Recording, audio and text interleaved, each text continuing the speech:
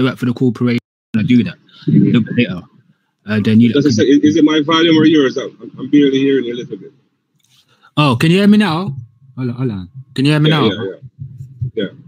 All right, cool. So what I was saying, it depends on who you're speaking to, what set of Maroons you're speaking to in Jamaica. You know, some will tell you they're Arawaks and they're Arawaks only, none of this foolishness, or Pequot Indians or Mosquito Indians, you know, and others may say they're African, which is lies. So what I was basically saying, I could pull up the documentation of when they sent the Trelawney Maroons to Nova Scotia and Sierra Leone. I've got that. It's archived. So they can't be chatting no foolishness for those who want to believe that the Maroons are African. They're not African. Those that telling you this are chatting rubbish. They work for the corporation of Jamaica, because Jamaica is a corporation like all the rest of the islands. They still need islands. to tell the truth though, because as I say, a lot of them people. Natural. But they do know, but they're playing stupid. You know, they ain't calling themselves Maroon, they're calling themselves Cimarroons, and you ask them what tribe you come from, they know, because I speak to loads of them, and I said I'm Arawak. They said yeah, me know. So am I. I speak to some over here. I said, what are you, Arawak? I said, yeah. You're very wise. Not many people know that. I said, yeah, because you're not telling them that. The majority of Maroons are not telling people who they really are. Maybe because they sign contract with foreigners not to tell our people who we really are. You know. Maybe. Think about that. But go ahead, Mr. Braveheart. I know you want to say some things. I'll cut you off. You know. So, I mean, it's a game people play, man. Like I said before, like what Braveheart said, and many other West Indians have stated.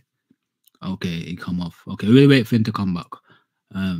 Not everybody who looks like us, come from where we come from, are our kinfolks. That some of them are just sellouts. Facts. You know, and they're there to help foreigners sell our people out. And we've got to be mindful of and be aware of, you know? Yep. So, I mean, like... As the saying goes, Braveheart said it earlier on, all skin folk ain't kinfolk. And that's just undeniable. That's just the truth. You know, that's just the truth. So people beware, man. Beware what's really going on. And it's throughout the Americas, because there's Maroons throughout the Americas, not just in Jamaica. You got Haiti, you got Cuba, you got Puerto Rico, all through the Antilles, the West Indian Islands, going into the rest of the Americas. The Maroon tribes. But Maroons, what does Maroon mean? Wild like cattle, right? The wild people. They got nothing to do with slaves and these things. I put up etymology time ago. I ain't got to do that again. You know, those that are tuned in or watch my live stream for a long time first, you know, they've seen that. I'm not going to bother do that. So what I was going to do is just do a little quick rundown of stuff that I collected over the time that I've done doing live streams about, you know, the free people of color, because that's who we are, free people of color. The American Indians are free people of color. We were never slaves in the Americas. Facts. So I can find information from the 14th all the way down to the 19th century, calling our people free people of color and calling us natives or the Aboriginals. Facts. So this is real what we're talking about reclassifications, about paper genocide and these type of things by these corporations and by sellouts who chose to sell our people out. You know, so yeah, this is real. This is real, and this is why we tell people to do their genealogy. So what I'll do now, I'll just wait for him to come back. But before he comes back, I'll just give you a little rundown of some information that I would like to present to people. And I'll give you the links as well. So those that are not aware are aware and privy to information that they should know throughout the Americas. So this is going to be the presentation that I've done. Some have seen it on IG and some have not seen on IG because they're not, you know, they don't follow my account on IG or follow ICCC on IG, whatever the case may be. So those that have seen it already, you already know where it is. Let's get down to the nitty-gritty. All right, just give me a second and I'll pull up some stuff first. All right, so let me go to StreamYard.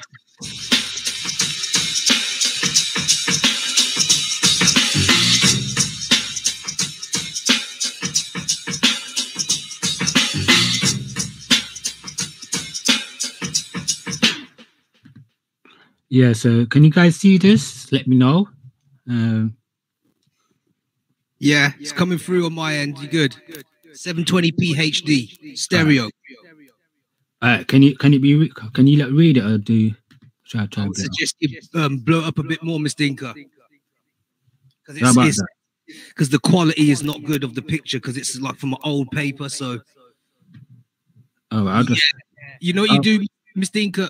Read it and move the cursor so everyone can be in sync with you. Go ahead.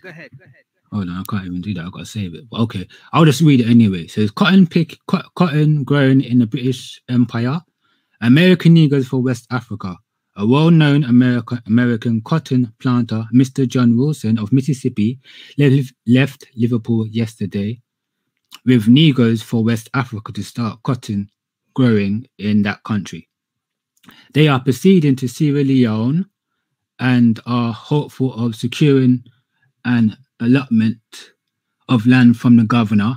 Mr. Wilson has great hopes of cotton growing in Africa and states that he is in a position to take over from America hundreds of Negroes to take up cotton cultivation. Sir. Mr. Inca. Could you possibly rewind and come again? All right, cool. So cotton growing in the British Empire, American Negroes for West Africa. So this is what you're looking at now. It's from a paper. Yes. A well-known American cotton planter, Mr. John Wilson of Mississippi, left Liverpool yesterday with Negroes for West Africa to start growing cotton in that country. They are proceeding to Sierra Leone and are hopeful of securing an allotment of land from the governor. Mr. Wilson has great hopes of cotton growing in Africa and states that he is in a position to take over from America hundreds of Negroes, take up hundreds of Negroes of cotton cultivation. Right. And there you have it, straight like that. So it's taking Negroes from the Americas to Bubuland, Africa, and not the other way round that they're predicating to us. So, oh yeah, laters.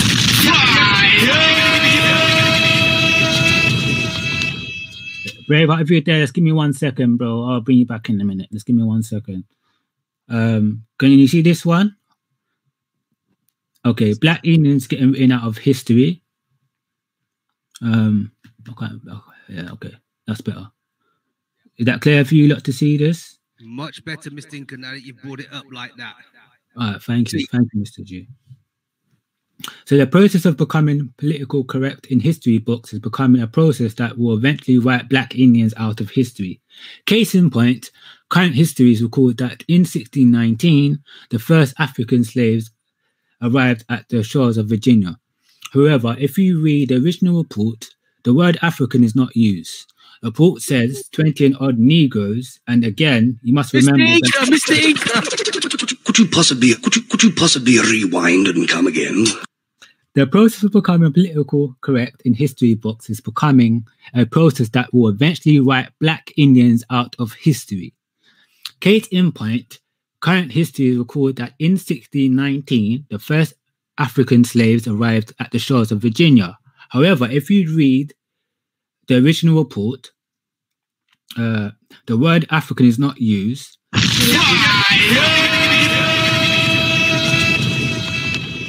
The report says 20 and odd Negroes, and again, you must remember that in the 1600s, Negro was the term that was being used for Indians. Check.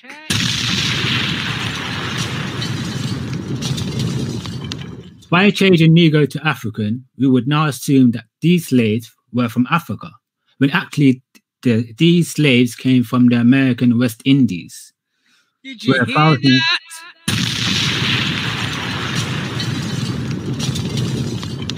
Thousands of indigenous Americans, Indians, were enslaved. Today, Negro has become politically incorrect and is being replaced with African American. However, not all Negroes were African, many were Native American. Did you hear that?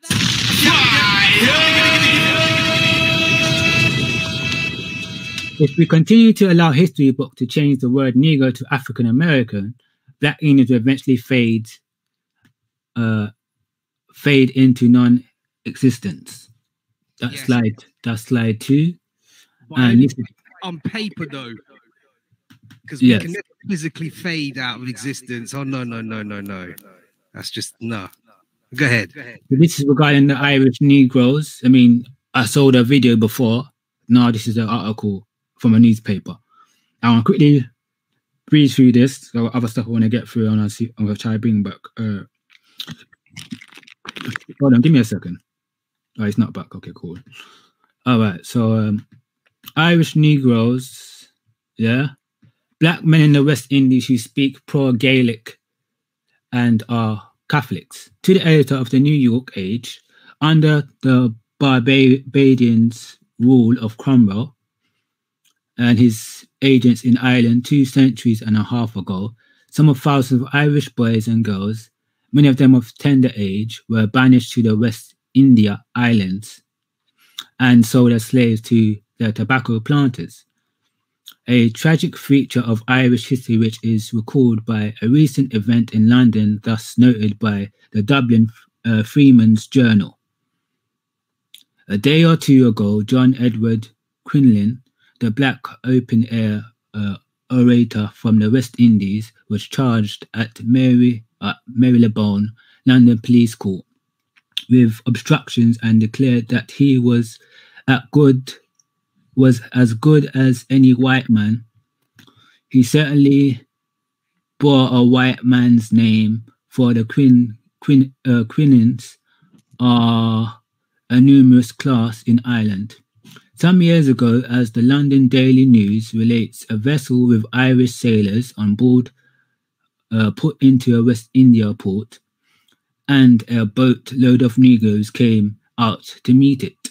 The sailors were amazed to bear the Negroes talking to each other in the ancient Gaelic tongue. When did they acquire the language? The natural conjecture of the course was that the Irish language was taken to the West Indies by the thousands of Irish men and Irish women who were banished to the West Indies by Cromwell and sold as slaves to the planters there. And they preserved not only their language but the religion of the Gael, as Mr. Edmund Downey, the Irish novelist, illustrates in a letter to the Daily News on the Quinlan incident. So if you are interested in the Irish Negro question, I could refer you to chapters 24 and 25 of Captain Langwin's log, one anecdote of his smoked Irishmen, as he called them. I did not tell in the book, on his first voyage with his crew, all the fossils bands were of the same kidney. The ship arrived in Portland, Oregon, one day in Holy Week. The crew asked him if they might go ashore as soon as everything was snug on board. The skipper was fearful of losing his men and followed them. Unseen by them, they headed straight for a Catholic church, and the skipper told me he was quite elated by the devotees of his crew at a mass. It is said that even still in parts of some of the West Indian islands, the Gaelic tongue is the language of many natives. Boston, Mass., April 14, 1906. You know, this is the information we talk about, you understand? So I'll quickly breeze through, hopefully. Oh, you ain't come back here. Okay, cool. Cool.